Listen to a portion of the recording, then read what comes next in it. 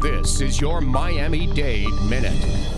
This is the first roundtable that we have regarding equity and procurement, but we've been working in this space since the office was announced. The county is really going to be more deliberate about making sure that there's opportunities for communities that maybe have been left behind.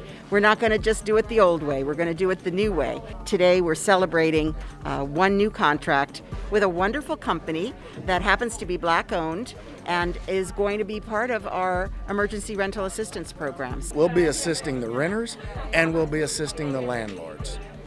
Our role is to help Miami-Dade keep people in their homes. This is what we can do when you have an intentional, purposeful leadership and extraordinary capacity and good public administrators. And when you bring those things together, you can actually create opportunities that didn't exist before.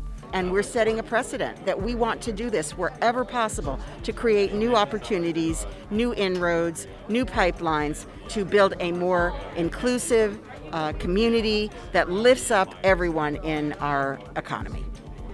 Inclusion and diversity, those are the two hallmarks of our great county. Miami-Dade County has always led as the benchmark, and we're going to continuously do it.